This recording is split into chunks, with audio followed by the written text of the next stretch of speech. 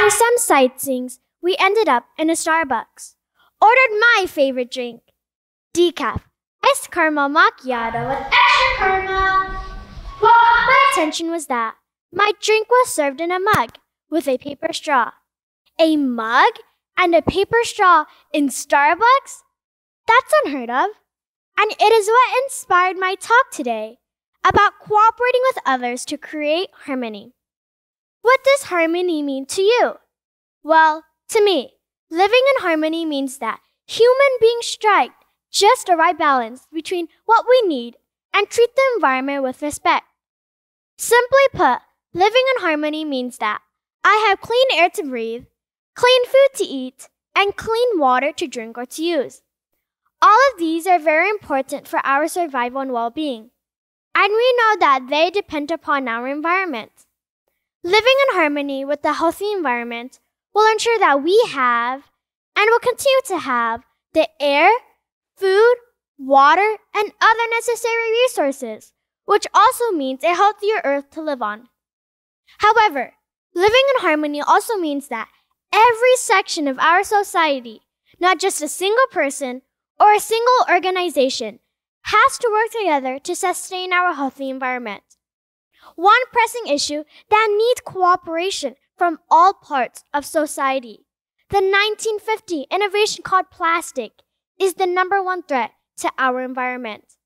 According to WeFrom.org, the fact that the cost of recycling plastic is higher than producing it. And also, many countries, especially in Southeast Asia, still have very poor recycling management system. Therefore, only about 9% of all plastic products is recycled. About 12% is burned. And about 79% is dumped into the landfill and ends up in the ocean. 8 million tons of plastic waste ends up in the ocean every year. If we still go on at this rate, there will be more plastic waste than fish by the end of 2050. Isn't it shocking? Plastic products are all around us and a part of our everyday life. Do you realize that single-use plastic products that we use once and then thrown away have created serious plastic problems? Our ocean is filling up with plastic trash. Plastic threatens our wildlife and sea creatures. Plastic poisons our food chain. Exposure to them is linked to cancer, birth defects, and so on. The good news is that the world has started to come together to take actions. One of the actions is that it commits to reduce and stop using single-use plastic products by replacing them with other eco-friendly choices. As a result, it has seen the reduction of plastic waste. Let me give you some examples.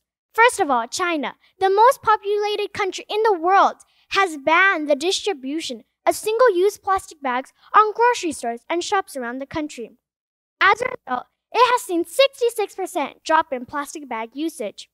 Another example, as I mentioned at the beginning, Starbucks announced to eliminate single-use plastic straws from 28,000 Starbucks worldwide. It plans to remove 1 billion straws every year from the stores. Last but not least, at the individual level, we can make even more progress. Each of us can make a difference by changing some bits of our daily life. Many people in my area bring their own reusable bags to retail or grocery stores, and so does my mom. She always refuses to pay extra for plastic bags in order to reduce plastic waste. To be a part of helping our environment, I use my own reusable water bottle when I come to my school or go to my dance class, and I see many students and teachers do just the same.